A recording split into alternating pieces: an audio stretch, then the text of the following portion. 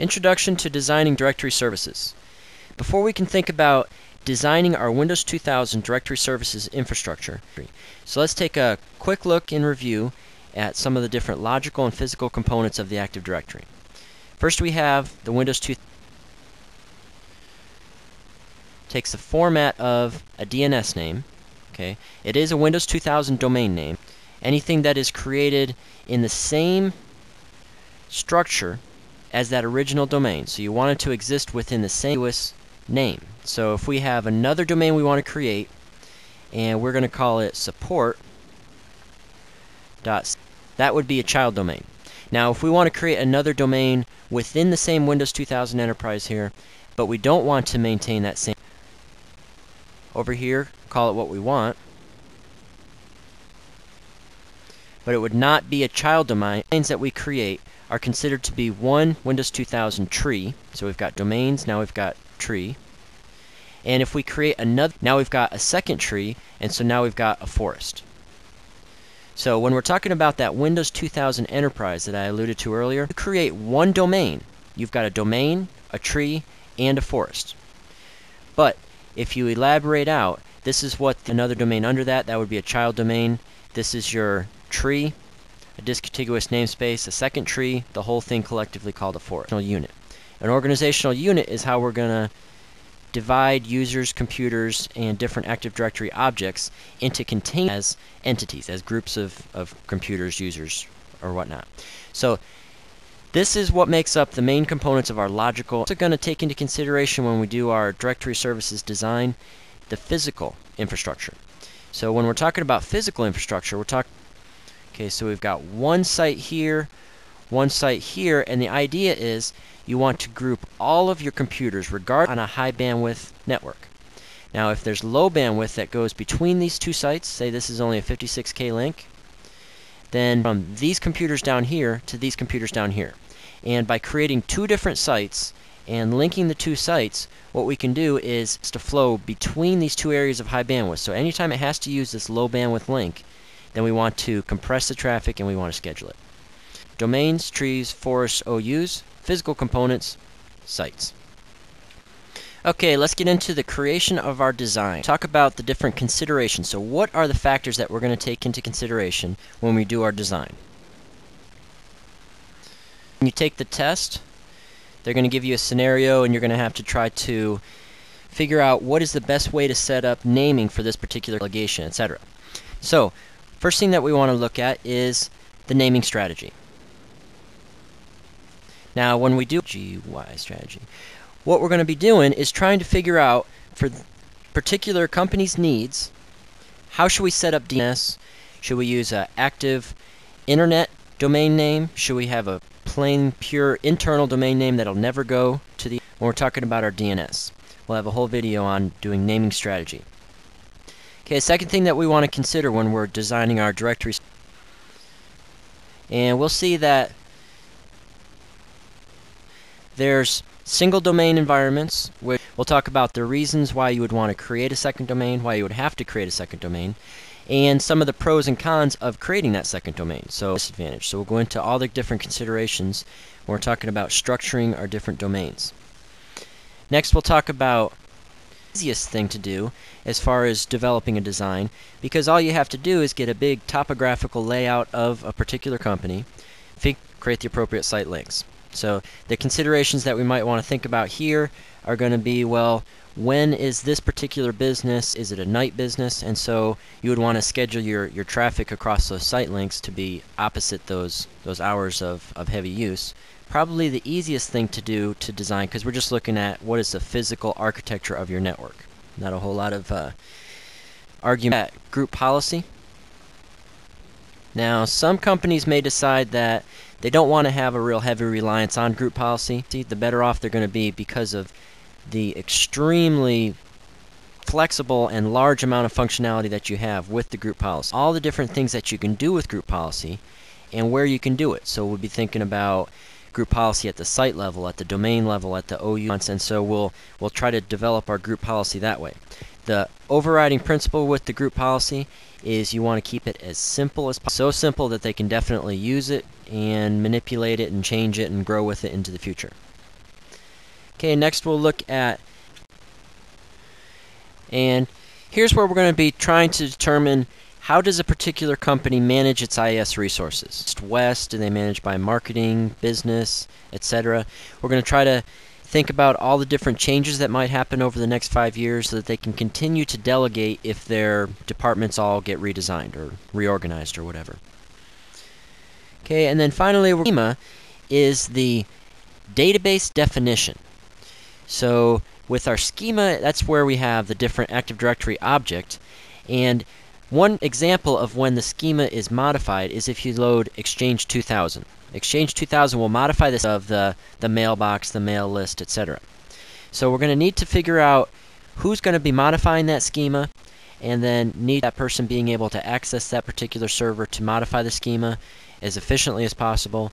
It includes training on how to modify. We need to be real careful with the schema. Okay, so we've got our different design considerations then. Let's talk about the design process. The design process for designing directory services per Microsoft is the following steps. You identify the needs, Okay, so first of all, let's talk about the needs. Now, what we're talking about here is business needs. It's very important that you have the business itself, what they're in business to make money for, not the needs of the IT. What you want to try to avoid is letting the technology dictates the design, and then you use the technology to fill in those needs. Okay, what we want to do is we do want to take for the administration of the structure. So while we're taking into account the actual business needs to that directory services structure, then what we really need to be thinking about is the IS department. Because when we're looking at the Active Directory software, when we're deploying remote installation RIS workstations, it's IS that's going to be doing all that. And so if they have structure should flow. So business needs so that the business can make money, but IS needs so that this structure can be administered. Beta is. So one of the first things I always do is try to get a feel for what's most important. Do you want the absolute cheapest solution that will meet your needs? Do you want the absolute best solution that will meet your needs? Is efficient driving motivator for this particular business, and try to key on that as you develop your design. And then finally, as far as growth. So any potential reorganization that the business or the organization knows about right now, what do you anticipate could possibly be a change in this organization? So if you could ever foresee yourself buying a subsidiary, well, so typically you want to design for 5 years. That's what Microsoft says is a good amount of time to develop it. Take into consideration, if you can, at least 5 years of 5 years of growth. Is to make the decisions. Now, the way I look at making decisions is you develop these different decisions going this way, pros and cons for going that way, but you develop these decision points so that the business or try to develop this design, they don't get clouded with the smaller issues that aren't really important as decision points, but instead, if I say, well, what do you think I should do here? Should I call the administrator account admin or administrator? If I'm making a decision point out of every look, it's going to be a big mess. So instead, we develop major decision points, and this would be something like, well, what do you want to name a single domain? Do you want to have stuff like that? So you're saying big things, and at these different decision points, make sure that you are very clear on the pros and cons for going each way, and then what I think is most important, delegate that so you have the business itself serving its own needs by making these major decisions. So as long as you're informed pros and cons for that particular decision point, then you can't go wrong either way because you're getting what the business needs, as long as or another. So as we make our decision points then, we're trying to determine where are the major points where, okay, whenever we're having these decision points, we're going to probably want to do a risk analysis where we say, if you do this, here's what you're risking. Okay, so maybe if you decide to have one server with RAID and tape back, too much at risk because you are protecting yourself. But if you go with Windows clustering or network load balancing, then your risk is substantially going to cost you a little bit more money. So we're developing these decision points and incorporating risk analysis into there. And so when we want to go at all these different decision points, it makes it a whole lot easier to actually implement the design because they're now owners of. Okay, so once we have our decision points and our decisions done, now we establish guidelines and we follow the guidelines. Make everything as simple as possible.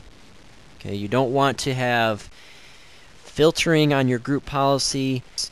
You don't want to have something that is so complex that if one little thing breaks, it's impossible to manage or to fix. You want everything possible. We want to allow for plenty of time for testing.